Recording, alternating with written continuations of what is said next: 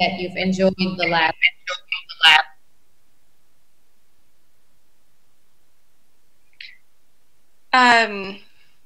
Oh dear, I'm having a lot of trouble hearing you. Would you mind trying to repeat that one more time, and then otherwise I'll just respond with what I do here.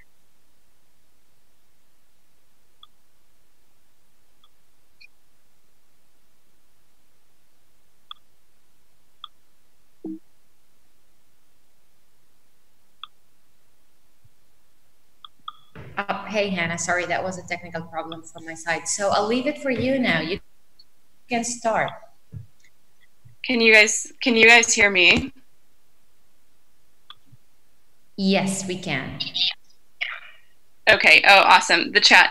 Great. I love the chat. I would like you guys to do something for me. If you can hear me and you understand what I'm saying and you get the slide, you're ready to move on, just throw some plus signs in the chat. And if you have questions or can't hear what I'm saying, can you put minus signs in the chat for me? Go ahead and throw plus signs if you agree. Awesome. Okay. I'm going to try just a little bit of an introduction of myself in Arabic because I love to speak Arabic and I am always coding and never get a chance to. فأنا اسمي هناء. Wait, Hannah, can you just wait? Because there's an interpreter who's interpreting you. So I'm just going to stop the interpreting for a few minutes for you to introduce yourself in Arabic. Otherwise, people are going to hear the interpreter. Closing for you to speak and then restarting again. Okay. You can go. Okay, أنا اسمي هناء وأنا software engineer بشتغل في سان فرانسيسكو كاليفورنيا. منذ زمان أنا عملت هاكاثون بس عملت كثيرة حينما كنت طالبة وهلا أنا بشتغل في شركة أنا أسستها اسمها Gather Flora فكل حياتي هي prototyping rapidly. Oh my God. أنا أكون بالإنجليزي مشان يعني نسيت كل شيء. Awesome. Okay, I'm restarting the interpretation now for people to hear the webinar in Arabic. But that was okay. Awesome. Thank you. Beautiful. Beautiful. Okay, so today we're going to talk about hackathon prototyping for the win, or different strategies for quickly building an impressive project. Next slide. So the table of contents is kind of big, and hopefully we'll take the time we need to discuss things as we go, and hopefully we'll have the time to get what we need in. So really everything that I talk about is going to be about prioritization and focus and strategies to do that in particular in hackathons or just time crunched situations. The rapid prototyping cycle will go through pretty detailed, and all of these methodologies are taken from Agile, which I think you guys do a bit of Agile and Scrum work through GSG anyway, so hopefully a lot will be familiar. We'll talk through things. I'm going to ask for your participation as long as Zoom is supporting that for us, with an idea called Grocery Heroes. And then we'll just summarize it for you guys and send you back to work. Goals of the planning stage are pretty straightforward. Agile actually has a huge portion of software engineer project management work front-loaded into planning. And the reason why is if you can get everybody on the same page, understanding what the actual goal is and what features are most important to everybody, then you can actually save a lot of time in having to iterate and fix things as you go. It'll also help you divvy tasks, and very importantly for a hackathon, it'll help you discern like if your group is falling behind and if you need to change your features so that you can actually end up with a complete project at the end. Everything about this is going to be small and tight and iterative.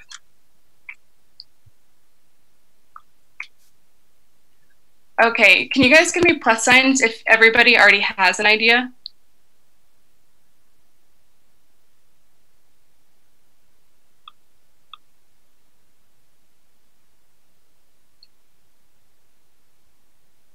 Okay, so for the many of you guys all have ideas, plus and minus. Maybe you're going to refine them. Got it.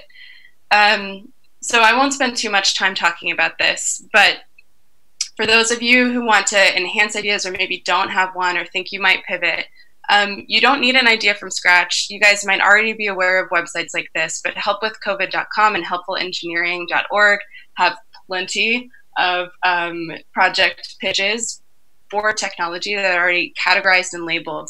And a really great thing to do would be able to take one of these existing ideas and adapt it to the needs of your community, or adapt it to the way it's going to speak to the hackathon judges. That is something that's very important for those of you guys who have ideas. It might be worth taking a look at your idea and thinking about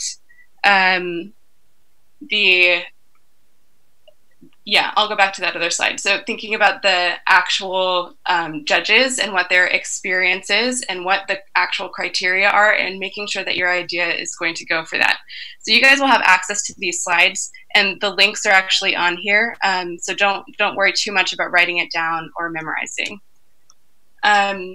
So I'm just going to move on, and we're going to talk about the example for this slide. So here is a tweet from a woman in the United States, in San Francisco, actually.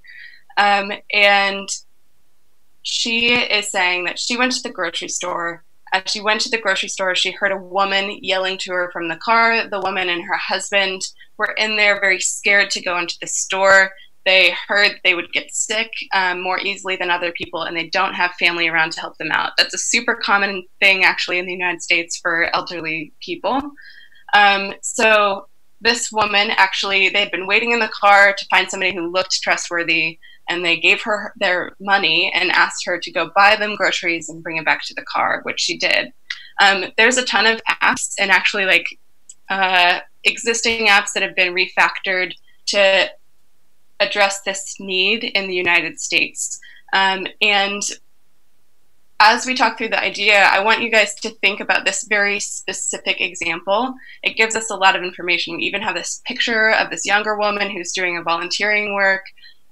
We know that the husband and wife are in their 80s. So we have a lot of information for a real idea. Oh, yeah, I'll sit down.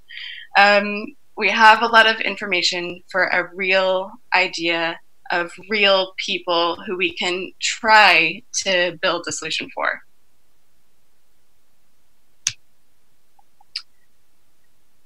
Okay, so one of the most important anchoring principles of rapid prototyping through the Agile methodology is thinking very deeply about who the hack is for. So we'll think about this elderly couple, and we'll think about the woman who's helping them. They would be the people who would be using our technology solution. We want to even think about when and how and where they're going to use this product. We want to think about unique needs of those people that might change the features that we should build. And in terms of building our hackathon project, one that's good and solid and judges will recognize as having market value, or significance or impact, you really want to focus on building and demonstrating the parts of your hack where the user will spend the most time solving their problem, the problem that's related to the theme of the hack. Okay, so let's talk about our app that our imaginary team is building. And it's called Grocery Heroes. Please don't spend a ton of time thinking about the name of your app or the logo. In real startups, you usually have a working title and a working logo, and you fix those things once you have money. But the important thing is the functionality and the need. So jump right into content. The problem that we saw in that tweet is that there are individuals during this crisis who cannot go grocery shopping on their own. It's a very specific problem. And the solution is that we are going to do something with technology to help those individuals in need and match them with volunteer shoppers. So the main user we want to focus on is going to be our elderly client. The woman who was tweeting already, and she seemed very young. So we're going to kind of assume that the volunteer users are going to be young and capable of using technology, maybe not that many unique needs, but the elderly users most certainly will. We'll have to think very carefully about if we could even introduce a technological solution into their lives that they would actually use and adopt. So from there, we're just brainstorming, and maybe you guys have skimmed this already. I'll read the list, but if you see something that's missing or you think something, we could add it to our Grocery Heroes app, like another feature, please just type it in the chat and I'll read some of them out loud as we go. So the brainstorm is for features. And yeah, totally, please type them in the chat. One feature could be the user creation, and that would be login, sign up, maybe answering questions. Another feature could be creating and editing and deleting help requests. Another could be finding and responding to help requests. Oh, should I go? Oh, never mind. Malik's looking for the translation. Okay. Finding and responding to the help requests. Some people could build a chat app. We could build an integration for reimbursement. We could build something to incentivize people to participate, like the leaderboard for active volunteers.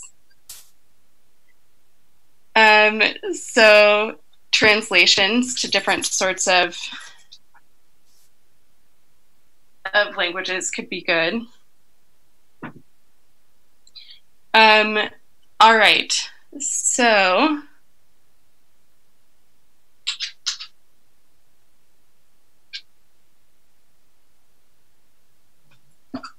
from here we oh nice. From here we're gonna go ahead and we're going to think about what are the core features that we should be focusing on. So to do this, we need to think about, is this feature impactful? Is it going to stand out from the other demonstrations and presentations and solutions? You should think about, for everything that you build, is it core to your solution and not just kind of framing and complementing what actually solves the problem? You should think about, is there an existing product that you can just integrate with? And lastly, of course, this is a hackathon, you're building things, you should think about if you're excited to build it. So, Grocery Heroes, if we think backwards, I was saying, like, the problem is that people can't buy groceries, and the solution in this case that we're using is that we are going to match them with volunteers. And when I think about even just saying that sentence, matching jumps out to me as the key thing that I said we're going to do. And we're going to imagine that our team is a technical team with a lot of technical experience, and we want to highlight that in our presentation. So we'll focus on the algorithmic matching of volunteers with help requests. So to just brainstorm some of that, maybe it's by geography or category, maybe it's through social networks, so you help people who you kind of feel like you at least know somebody who knows that they're trustworthy, or you could do something that's time of day based. So that's definitely important. And then another thing that I think is very important, just in terms of thinking about how I would demonstrate something, is the user interactions. So we need to be able to display the help requests, maybe sort and search them, maybe think about the flow of how a user moves through responding to those requests. All right, so here comes the harder part, cutting things down. Because hackathons are so time condensed, you really need to focus on only building what's critical. So please do ask yourself, for anything that you're building, is it critical to our idea? Can we argue for it not being critical? Is it required to frame or explain how our idea works. If we didn't include this feature in our demo, would the project demo still make sense?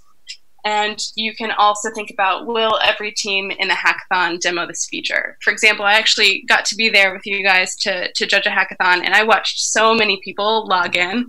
And to be honest, the login didn't explain most of how the feature was working. And because you only have maybe a 2-minute, 3-minute presentation, don't take that time to demonstrate the login.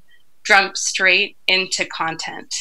And if you're not going to demo it, maybe don't even build that part. So I know that some people are building this project, and I want to emphasize that this is not like a right answer. Every team will have different reasons for building different features, and it could be, you know, for any number of reasons. Maybe you guys have a lot of experience building chat apps. Maybe you just really want to. Maybe your goal is thinking about user design. Maybe your goal is to win the hackathon. There's a lot of valid reasons to be in a hackathon. The main point is just to build something that you're enjoying building. So for the purposes of just walking through something, we're going to say for our imaginary team's Grocery Heroes app, we're going to decide that we're going to cut these 3 things straight off the bat. The chat app, the leaderboard, and the sign-in screens. And those are for a bit of different reasons. The chat app we're cutting because we believe that it's kind of auxiliary. It actually, I think, could be a really useful tool to this project. Let's say you're a grocery shopper for somebody, and you need to be able to like communicate a change or let them know that something isn't there.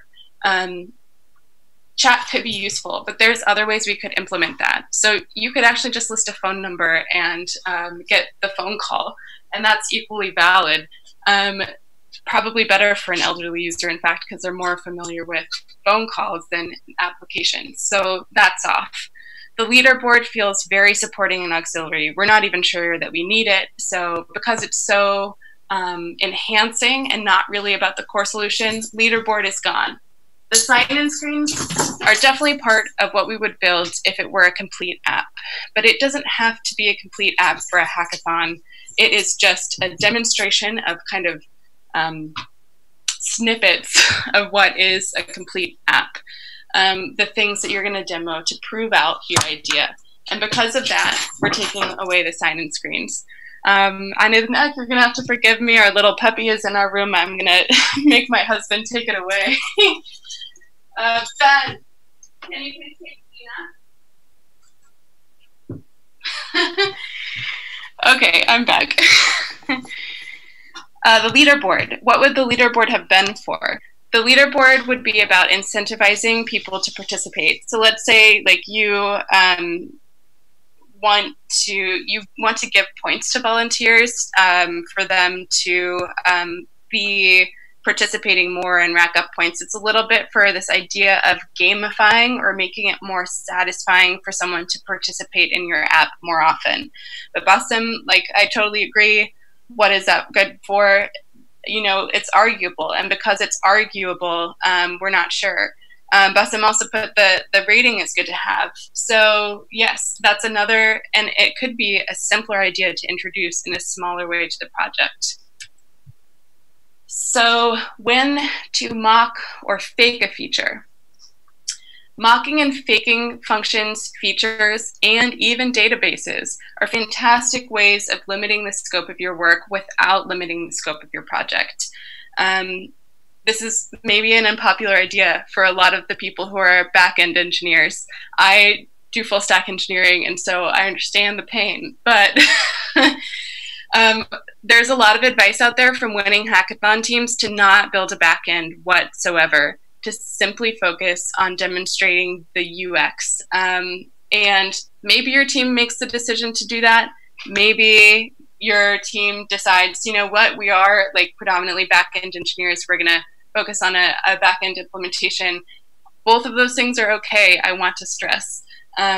But just as you make your choices, understand what your team is actually strong in, how you guys are uniquely building a solution, and really like present your strengths and focus on your strengths as you're choosing your features and crafting your presentation.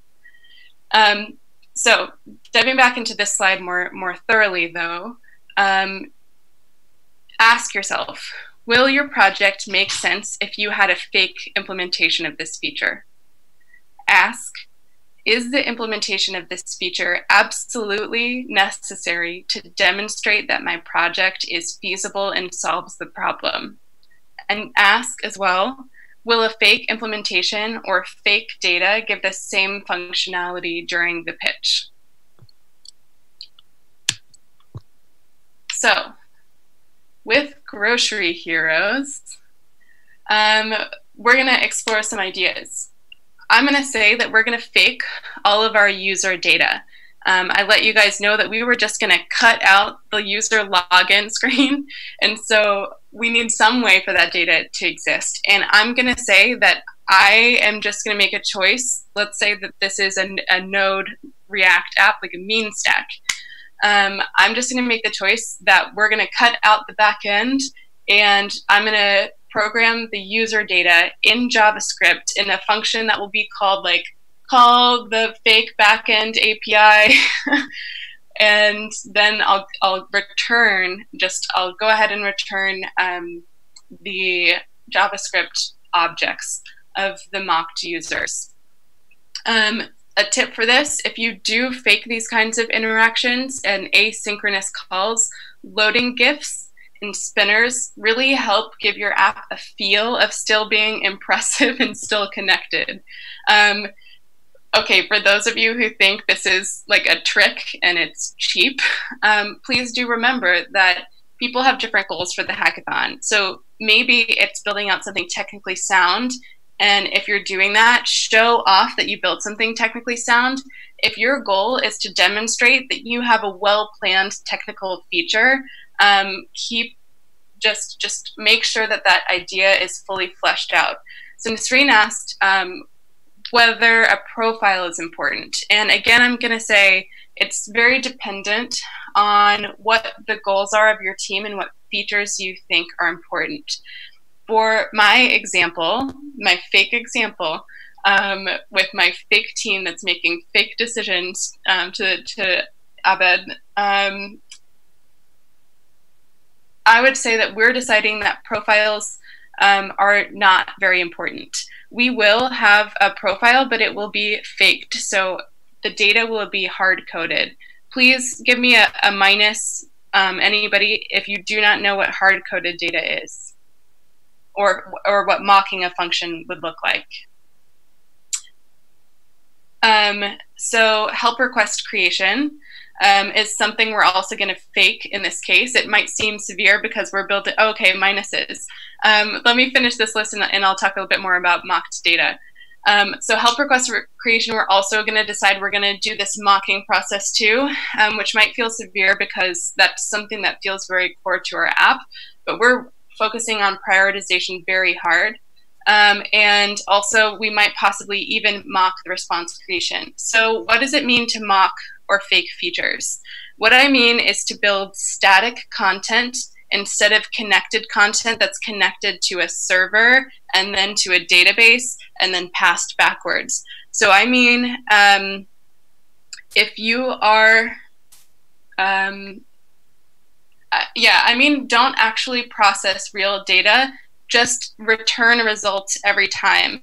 So I mean, I would write def get users, this is Python, sorry guys, maybe I should have done this in JavaScript, and then I would write return an array, and then I would return an array, I'm kind of mixing languages, but I'm returning an array of dictionaries. And so if I were to do that, then each of these objects that you guys see, objects or dictionaries of users, each of those would have the content inside. Hop on the chat if you're not on the chat and you gave me minuses, and go ahead and look at that return. So we have a great question that I'm not going to address at this moment because we're going to address in like maybe the very next slide. Yeah. So when should you lean on existing implementations, or what about using open source ready solutions and just customizing those for prototypes? Yes, 100% yes. So that's how you win a hackathon.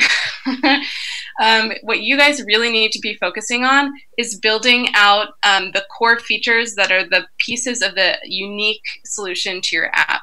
I would highly recommend using presets and boilerplate and open source ready solutions whenever you can. So literally ask yourself, is there an existing implementation of this desired feature? If there is, there's a few criteria that you should use before you just adopt it. But if there is one, you want as much as possible to just go ahead and use that piece. So to vet or decide whether or not you should or shouldn't use something, you should ask yourself, is it well maintained, stable, and easy to integrate with? And you should also ask yourself, is it written in your language and your tool ecosystem? If you're uncomfortable with the idea of using somebody else's implementation, then don't do it. It's really about what makes your team feel comfortable, and you're going to do well the things that you're comfortable doing. But if you're excited about it, then integrations can save you time and allow you to quickly increase the impact of your project.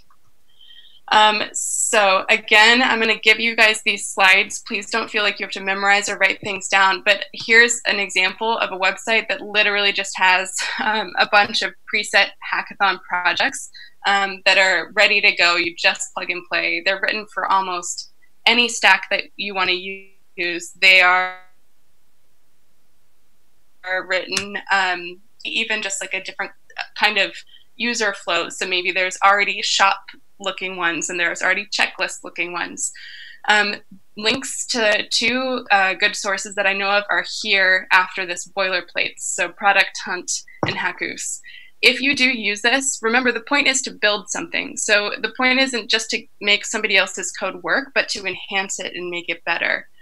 Please don't hide the fact that you've used a boilerplate, but highlight the ways in your demonstration that you've enhanced it. Another one, I think a lot of you guys use React and React Native. There's Create React App, which should feel pretty familiar. I also recommend doing this in terms of components. Material UI is, I think it's a Google-supported UX library, which allows you to add like a navigation without having to make one, or tabs without having to make them yourself. Anything that is opinionated and default and boilerplate can save your team time. If you don't want to use something that's pre-existing and part of what you want to do is build something from scratch, then you still might want to think about opinionated tools. For example, if you're using Python, Django is more opinionated than Flask. If you're using JavaScript, Meteor is more opinionated than Angular or React. Again, prefer tools that you're comfortable with. You don't want to spend a lot of time doing setup and bug fixing and not understanding the ecosystem. You want to spend your time generating content. So if this is all feeling weird to you, ignore these slides and build as you would have anyway. That is okay. It's great and it can be a lot of fun. But not everybody wants to spend this time approaching new things because it can slow you down in building a project. Personally speaking, I love trying to do something brand new when in a hackathon, because you can't do it in your job, really, is kind of why. It's this chance to build new things and use technologies. For me, it's very exciting and at least half of the fun of the hackathon. But if you do decide to use a tool that people in your team don't yet know, firstly, limit the amount of tools that you guys don't already know how to use, ideally to like just one big one or like maybe 3 small ones. But you should mostly use things that you already know in order to successfully complete your project.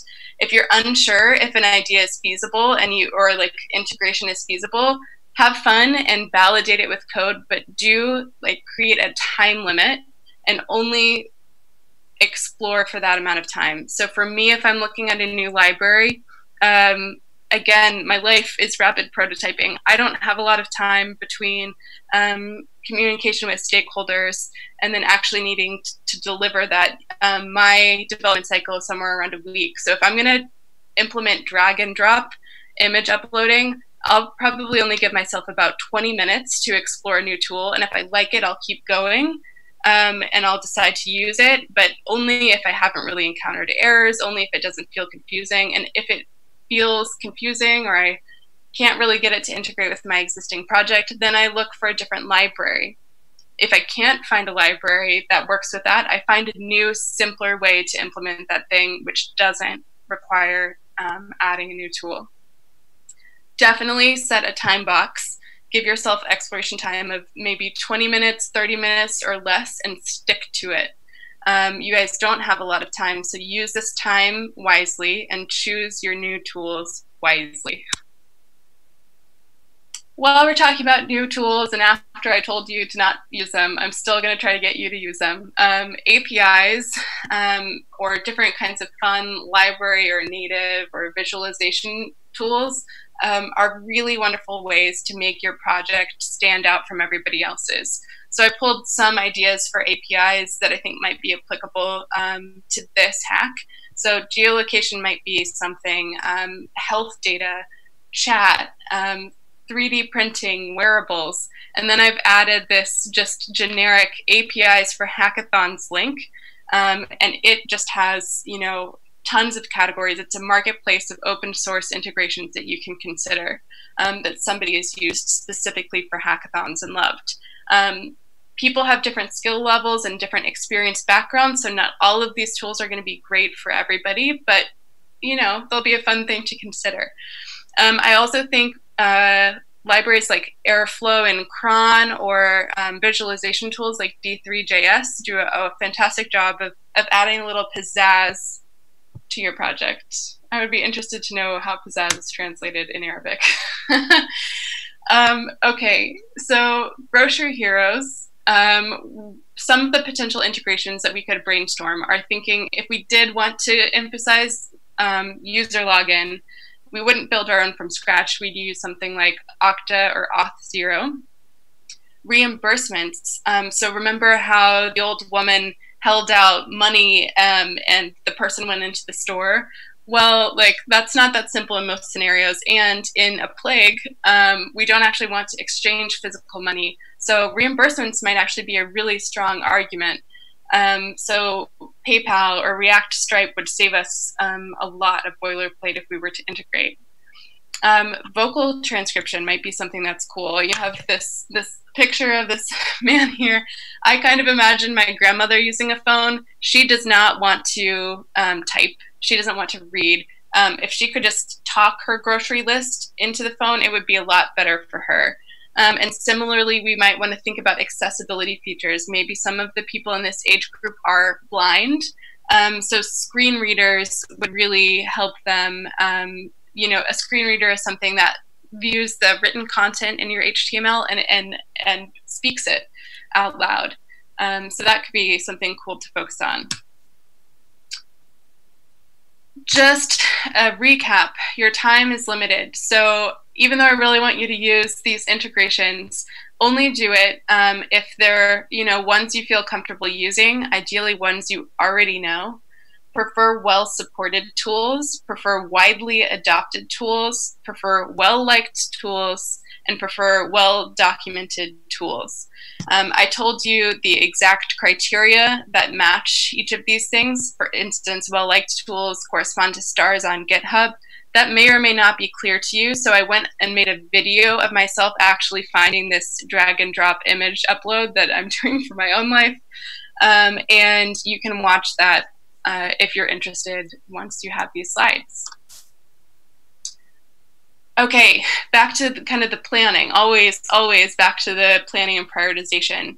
When we think about our Grocery Heroes app, we want to think about, okay, there's things that we liked but aren't part of the core features that we talked about. And I like the idea of an integration with the map API, so people who are nearby can help people who are nearby. I really like the idea of integration with the payments API.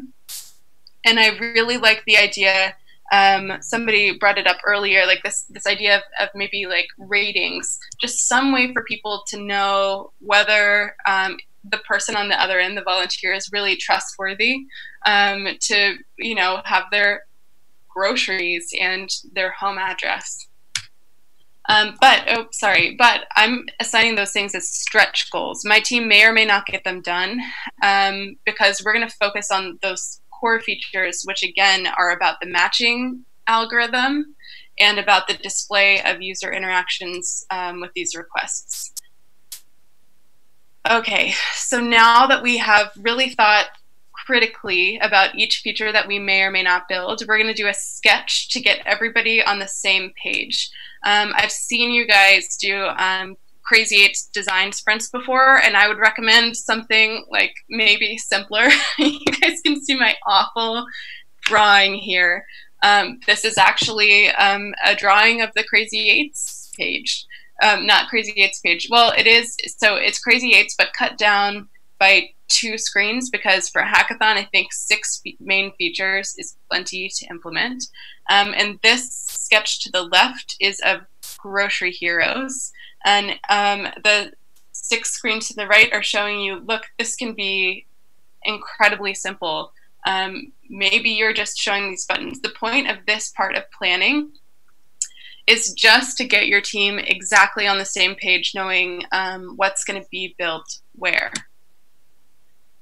So these are very simple. Like, this would be the extent of the wireframes for me, for a technical team. If you guys are exclusively a UX team, then, you know, treat this wireframing part, like with InVision or whatever, as your build step.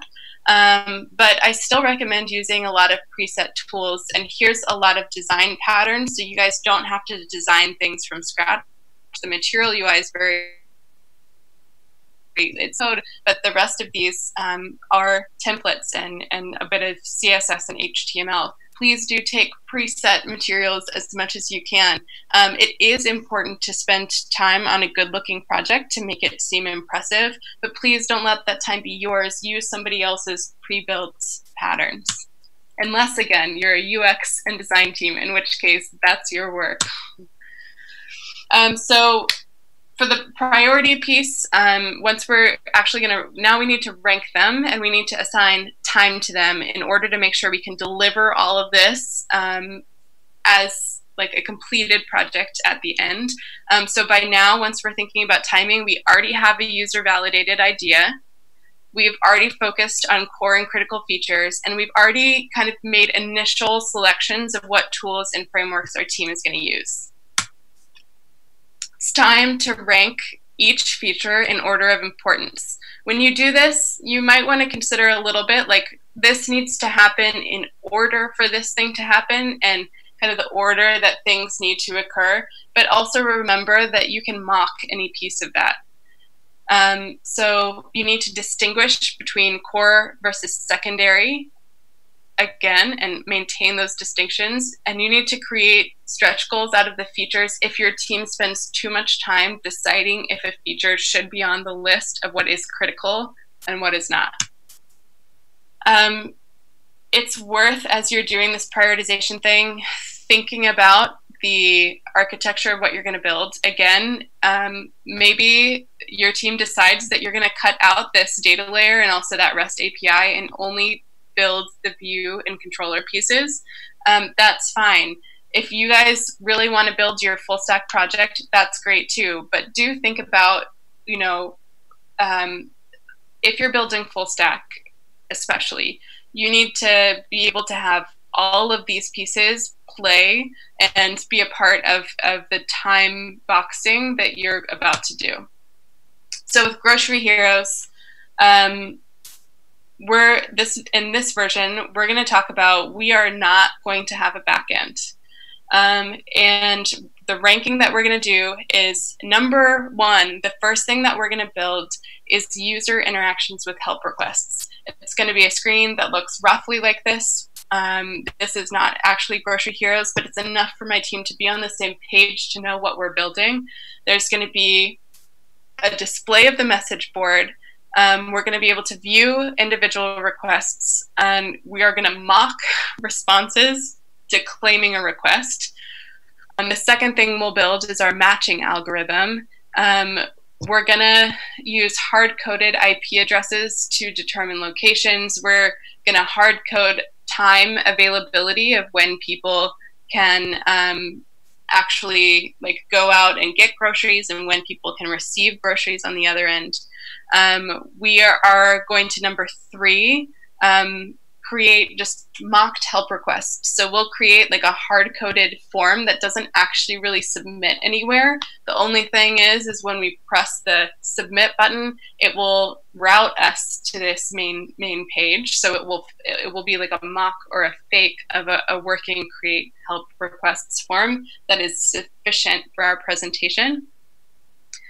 And we are going to mock reimbursing the shopper as, you know, what we want to do, but our stretch is to actually do that integration. And 2 more stretch goals will be that map integration of actually mapping out where people are, and a map of where these help requests exist. Once we have that, we can really think about our time during the hackathon as this waterfall. So these things will happen, and these things will happen, and these things will happen, and these things will happen. And that grouping of colors that you see, those phases, we're thinking of in terms of milestones. So this waterfall model for software engineering is very generic. It's not tailored for hackathons. You guys will have to cut down research and discovery and design, and really most of it's going to be about this is a combination in the development phase. There won't be a lot of testing, but hopefully you're doing a lot of revising as you go. And the deployment phase for you is really the presentation. At the end of each one of these phases, you guys should have something that you could present. So when we think about those phases, we talk about them in Agile as milestones. So milestones for now you can think about as a goal and a deadline. Milestones are finished when the set of features involved in the milestone are incorporated or like shipped or deployed or in the master branch of the code base, however you guys are doing it. Somebody who didn't build that feature has to have used it successfully. So I wouldn't recommend actually probably doing automated tests or very much of that, but please do have somebody else take a look at that. And your final criteria for this is a milestone results in working software that is enhanced and better than it was before. So we have a question in our group chat. We're building an app for the health sector. Is the patient profile important or not? Yeah, so I'm actually not going to fully answer that question for you. It really depends on what your app for the health sector is. So you should think about, again, like, what problem am I solving? How much time is the user going to be spending on this feature in order to solve their problem? And maybe you need to, the answer to that is like, no, it's not that essential to solving the problem. The user will barely spend any time. Maybe they'll use it the first time and not later. But maybe you still do feel it's important to show the kind of information that you're acting upon throughout the rest of the app. So if that's the case, you might decide to build the patient profile. If you do, maybe the patient profile doesn't actually have to function. Maybe you can fake it. Maybe you can make static HTML. Maybe that's something your group feels strongly is really important to build. So it's truly up to you. I want to walk you guys through a version of milestones and planning and prioritization with a backend, because I would probably build a backend if I were hacking, just because I'm stubborn. So in that case, you really need to think about all of these different kinds of components that you can build maybe in parallel or maybe can be pushed later. So the UX is still the most important. You can demonstrate something if you have UX, even if you don't have functioning database yet. So prioritize the UX for the most important features. Again, those are going to be the message board. Because we are in this version using a database, what we can do is going to be limited because we have less time to do all of these different things. And a lot of our time is now going to building that server, building that database, and integrating all of these things. Because we're caring about making it functional, this team is going to actually prioritize creating requests, being interactive, and actually you can use it and delete it, and it really truly works. Because we've spent time here, we'll make sure that we demonstrate that we've built it correctly. Right, and so then the message board component stays the same. We'll actually demonstrate the respond to requests, again, first building the UX and then coming back to it. For us, step 4 is going to be that client-server communication level. Step 5 is going to be the CRUD interactions. So creating, actually, you guys already know CRUD. So 6, searching and matching algorithm, we still really want to get to, but we need this other piece to be functional before we can even get to it. And we're going to do a stretch goal of reimbursing because it still feels really, really important to do. So you can see how if we're planning the time that it takes to do all of this, there's less that we can achieve than if we were going to fake the database. That said, if you guys want to build a full stack app, I still feel like I would do it if it were my team. So maybe you just have to push harder and move faster, or maybe you do a good job of showing off in your presentation how you've made those pieces fully functional. When you are planning these, like how did I come up with those 6 and not more? I broke down my tasks completely. So I thought about mocking data sources, and I'm literally thinking, okay, if I have users and I need to mock that data, it's still going to take me time to mock the data, even if it's less than building out a database. So what I think it's going to take me, I actually go back and look at the white team. What are we using users for, and what information about users do we need? So I'll go through and I'll actually think, okay, from the wireframes, the users had a profile picture, they had a name, they had a location, and they had time when they could have things delivered. And I will need to still design like a fake database schema, and I'll need to create a series of objects with users who actually have all of those attributes. So let's say that that takes me 10 minutes to do, but then I need to collaborate with my team to make sure that that's what we all agree should happen. That's another 10 minutes.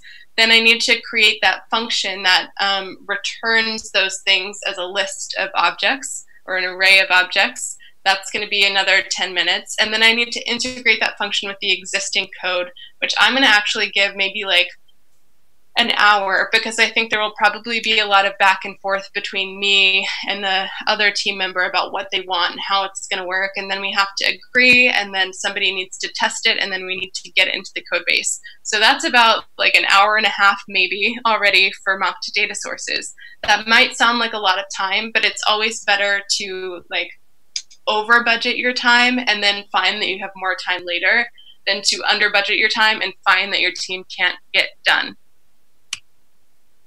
So at the end, like, I'm not necessarily suggesting that you build out something this clear, but you guys should have an idea of like what you're building and what stage, when it needs to be done, and who's building it. So ideally, all of this planning is getting you to this point so that you can like really understand, okay, like what is my team building? Can it be done by the end of this deadline? And if not, right now in planning, we need to cut and pivot and decide to mock something or decide to hard code something because we still want to get to this end result. So what can we change in our planning process to get us there? So even in this planning stage, you're gonna kind of use this cycle as well, where you're gonna say, here's what we want to build, here's the solution, here is our plan to get there, here's the timelines, and oh, we can't get done, so you're going to go back and iterate through that process until you have something that can get done and everybody agrees it's going to be exciting to build and impressive for the judges. if your solution, the most important feature, has minimal UI, UX, and relies heavily on the backend stuff, yeah, so take the portions of this talk where I was talking about building heavily on the backend and definitely stick to those, but also think about how you can visually display for the judges and make it exciting for the judges your heavy backend integrations. So you could think about, you know, if we wanted to do data processing or talk about like massive amounts of users and how are we going to match all those people together, the algorithm comes pretty backend heavy. I'm anticipating that judges, you're going to have a mix of technical and non-technical judges. Probably you'll have judges who have investor backgrounds, and if their background is in investing and pitching, then they're not really going to be able to easily understand that back-end stuff, and they're certainly not going to just understand it happens by seeing your minimal UI. That doesn't mean it's a bad idea for your project. It means you need to spend more time on your project thinking about how you're going to demo that back-end stuff. People love visualization tools. People love looking at a terminal. And it feels kind of simple, but they kind of do. So just if you're doing heavy back-end stuff, remember that the goal is to visualize this for other people. To stay on track, you guys need to do stand-up meetings. I think you guys already practiced those. Maybe in this case, if you guys are working remotely, especially, you're just on a Slack channel, but it's very worth checking in to make sure you're on track, the deadlines aren't passed, and you're still following through to get all of these features done in the time that you initially planned that they'd be done. After each milestone is complete, you guys need to do a more thorough review. Do you still agree that the same features are essential? If you're running behind, you should assign work to a different team member who's more experienced with those tools to make up the time. Or if you don't have somebody like that, you should cut or mock that feature. If you're nearing in the end and running low on time, that's the same process. If you're ahead of schedule, think about what stretch goals that you set you could actually fit into the project, or if there are better stretch goals your team can think of. And at all stages, just think, what can we do to add impact to our project in the eyes of the judges?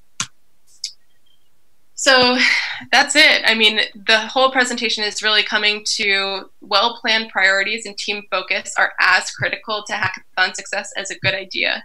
And they're as critical to hackathon success as like having actual experience in technology and code. Please never forget your real user. Make your project impactful to somebody real. Evaluate your choices based on team abilities.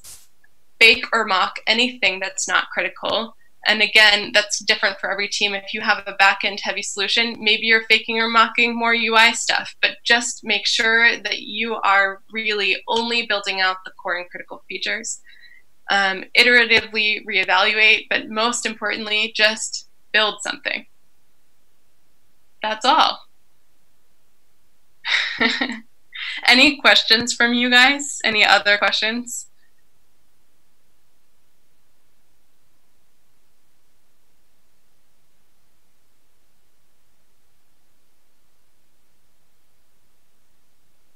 Thank you guys. It's always exciting to get to work with Gaza Sky Geeks.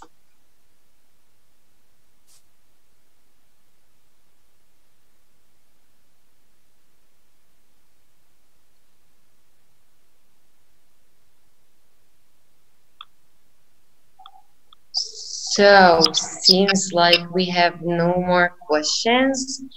Thank you so much, Hannah, for this webinar. This was very interesting and useful for everyone here. Great, I'm so glad. I am going to paste the link right now of this presentation into the chat.